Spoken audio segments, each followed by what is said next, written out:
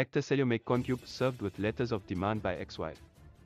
Actor Sello Maake KaNcube may have got hitched to his new wife Pearl Solo Mbewe in Zanzibar, but legal trouble from his past relationship is looming over his newfound love. The veteran actor, according to Sunday World, has been served with letters of demand from his ex-wife, Palesa Mboweni, to pay her over $213,000 in legal fees and spousal maintenance, and a share of the division of a joint estate. The couple divorced about 5 years ago after less than a year of marriage. The marriage reportedly ended on a sour note, with allegations of cars being torched. In their divorce settlement, the actor was expected to pay for her legal fees, provide spousal support and buy her out of their Dube house in Soweto.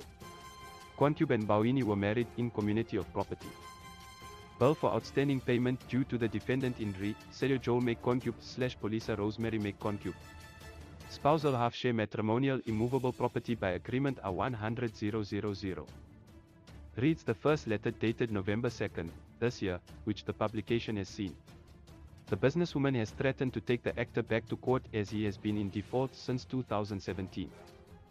The former The Heard actor, who last month said "I do" in Zanzibar, told the publication he was in arrears due to being unemployed.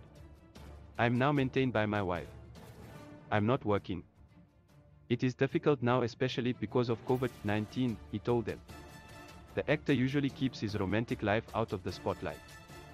Please like, comment, share and follow this channel for more information or updates on news and entertainment.